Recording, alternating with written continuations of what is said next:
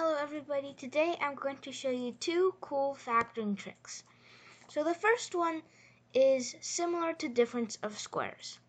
So this one states that if you have something like x to the n minus y to the n, we can actually factor it. So in the case of difference of squares, we already know that x squared minus y squared results in x plus y times x minus y. But in this case, x to the n minus y to the n can factor as this jarbled mess. So if you want to figure out what this is, you can multiply this out and you'll find that it equals this, because a lot of terms actually cancel out. And here's an example, because this looks super complicated, but it's actually not that complicated. So let's say we're trying to find x to the n minus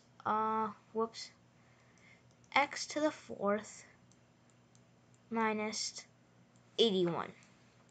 And we notice that 81 is actually 3 to the fourth. So we can apply this and we can just say that this x minus 3 times, this becomes this. I'm going to just do it this stuff. So we see that it's just increasing powers of 3, the coefficients of this polynomial right here. And other than this trick, there's also another trick that I will just write down.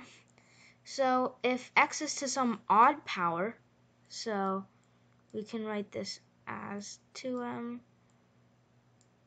plus 1, which means this is odd, plus y to the 2m plus 1. This can also factor as long as these are even, and this also factors. And this can factor as this complicated mess. And of course we're going to give an example again because this is way too complicated. So let's say we're doing x to the fifth minus plus 32. And since 32 is 2 to the fifth, we can apply this and we'll end up getting this. And you can see it's again kind of similar to what we saw above here, but instead the coefficients are alternating between negative and positive, negative and positive. So these are two cool factoring tricks, and you can just pay attention to the examples because they're much easier to understand, other than the generalized versions because these look way too complicated. But if you look at these examples, they're pretty easy to understand. And also, it's really easy to prove. All you have to do is just multiply it out and you'll see why it works. Or you can also divide using synthetic division, which I have in another video, and I will put a link to it in the description.